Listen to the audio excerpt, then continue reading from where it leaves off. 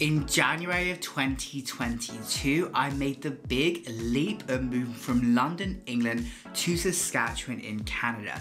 In this video, I'm going to tell you some of the reasons why you should not consider moving to Saskatchewan in 2023. So, without further ado, let's grab a Tim's and jump straight into the video. Okay, so before I get into the reasons of why you should not move to Saskatchewan, I just want to make sure that you take everything that I'm saying with a pinch of salt, because these are just my opinions, and as much as there's things where maybe I don't like about Saskatchewan, I'm still here. I love being here. I love this province, and I truly think this is a great place to be. So make sure you do your own research, and like everything, there's benefits and there are things that aren't so great too. And that is the case wherever you go. So thinking about number one, it can be a boring place to live depending on where you are. Now, I want to make really clear here that I'm not thinking about the big cities like Saskatoon, Regina, Moose Jaw. I'm thinking about if you're in a smaller town within Saskatchewan, or if you live in a small town within Saskatchewan and you have to travel to those bigger centres like Saskatoon and Regina, because there is a lot of sparse space here. And what I mean by that is there's a lot of land which kind of just feels like nothing. For example, if I'm driving from Saskatoon to somewhere like North Battleford or Meadow Lake, then all I really see is a few small towns which might have a subway, might have a gas station, but that is pretty much it. But you can guarantee for most of that journey, all I'm gonna see is flat prairie land, depending on where you are.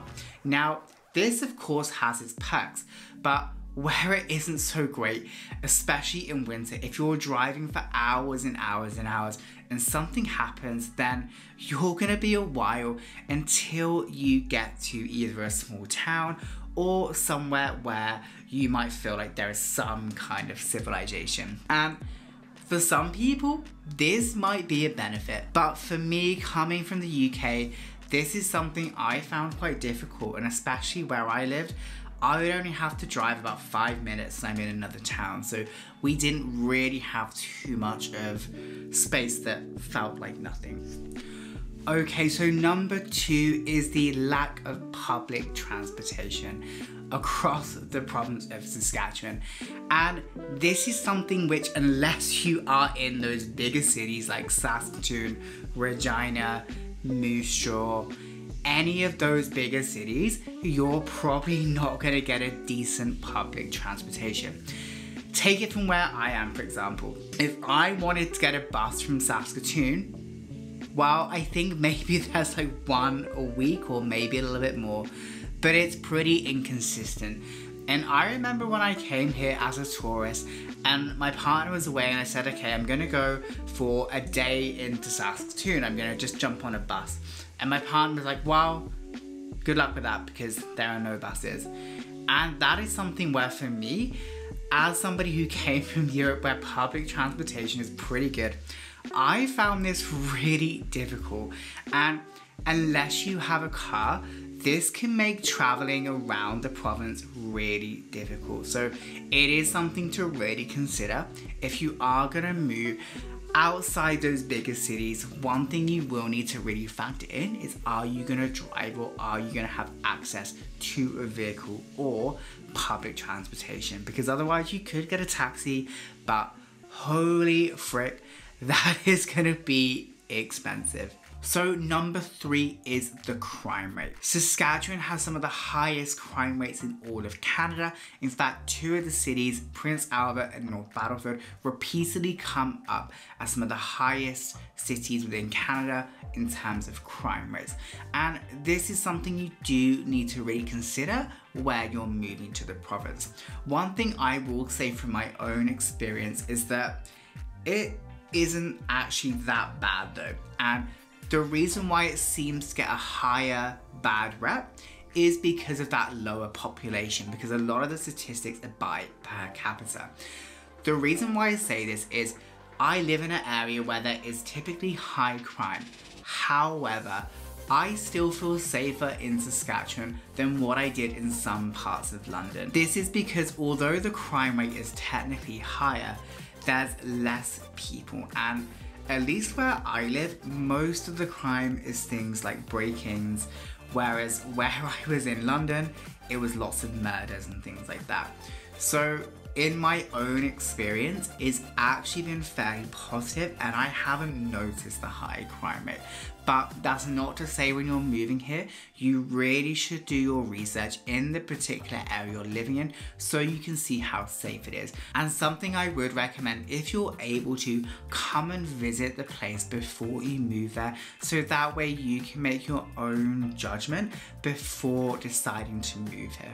Okay, so that leads me on to number 4, which is the harsh winter conditions. Now, Saskatchewan's winter is rough. When I first moved here, it was minus 38 degrees outside, and I'll be completely honest here, I wanted to turn back around and fly straight back to the UK because I have never experienced such cold in my life. With that said, it is something you do get used to.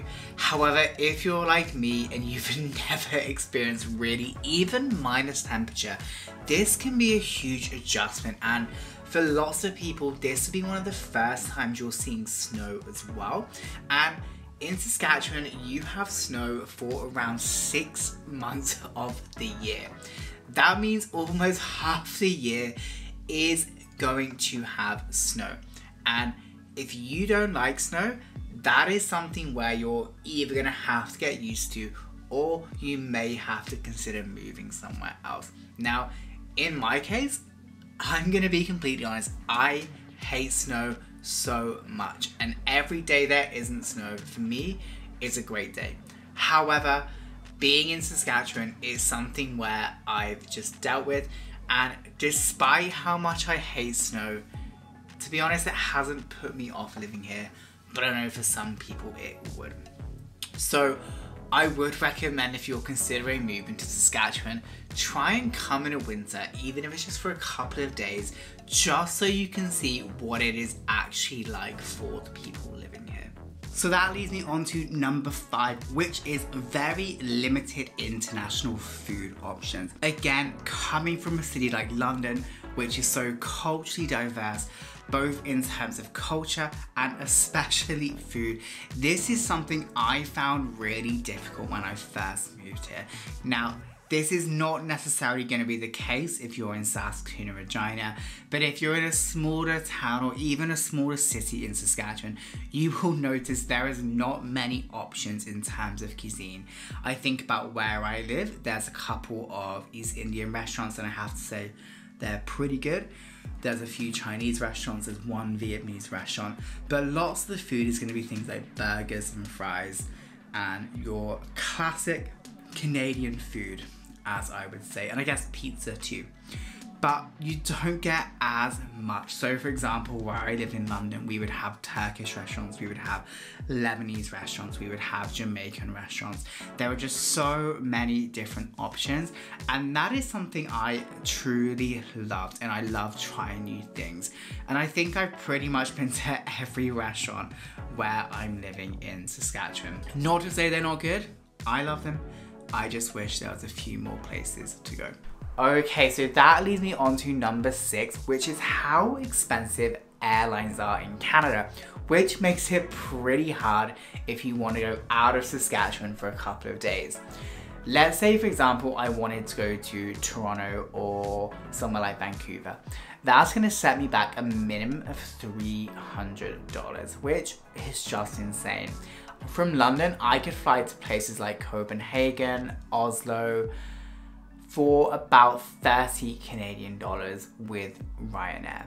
And don't get me wrong, Ryanair is a terrible airline in terms of customer service. However, for the cost you pay, I don't really care. And I just wish Canada had more options for that. You do have things like Swoop and Flair, and I get there are those companies trying to get into the market, but they're still no way near the same level. And in Saskatchewan, you have even less options. So I find in most cases, I either have to fly WestJet or Air Canada, which are just not the cheapest airlines to use. They're fine, don't get me wrong, but do I want to be spending $1,000 to go to Vancouver when I could be spending $1,000 and go somewhere way further afield, like either the US, Mexico, or somewhere even further? And I just think this is something where I just do not like about Canada and Saskatchewan, and it's something where I don't think I'm gonna get used to because, well, I'm used to paying less, and if you like paying less, you might as well keep doing that. So hopefully this is something that will change. I don't think it will, but hey ho, it is what it is. But flights here are freaking expensive, especially from Saskatoon and Regina. And finally, number 7, limited recreational activities. And again, this is more going to be the case if you're in a smaller town in Saskatchewan. Something I found is there just isn't as much to do. And again, that's because the lower population, and there just isn't as many things as you would be able to do in a bigger hub.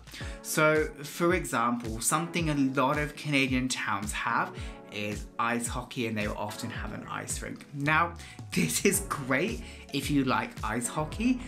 I like ice hockey, but I suck at skating. So although I enjoy watching games, I am absolutely atrocious at doing it, which is something I find difficult. I think about in my hometown, we had things like multiple cinemas to go to.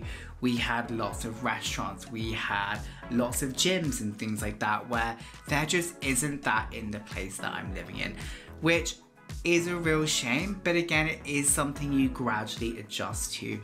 Again, something I would recommend is having a visit at the city or at the town before you move there so you can see what is available. Something I will say though is I do find you just gradually adjust to this over time. And for me, I spend more time in my house, or now it's the summer, I spend lots of time going out for walks and going out to the lakes, which on the flip side is something I could never do when I was living in the UK, or I could do it, but it just wasn't as nice as what it is doing it in Saskatchewan. So I guess this is a give or take depending on where you are. Again, if you're in a bigger city, there's naturally going to be more things to do. So there we have it. There were just 7 quick things as to why you should maybe not consider moving to Saskatchewan. Now again, I want to really stress how much I love this province, and as much as I'm giving you things that maybe you shouldn't move here, take it with a pinch of salt. Don't just take my word for it. And I also have a video about why you should move to Saskatchewan, so I would highly recommend that. And if you're unsure, feel free to reach out, ask me a question, because there are some wonderful things about this province too. So if you enjoyed this video, I would really appreciate if you give the video a thumbs up. That really is appreciated. But most importantly, I want to hear from you. So let me know in the comments down below. Let me know where you're from, if you move into Saskatchewan, if you live here already, and it would be great just to have a chat with you. And if you want to see more videos, feel free to hit that subscribe button. So my name is Jack. Thanks so much for watching, and I'll catch you guys soon. Bye for now.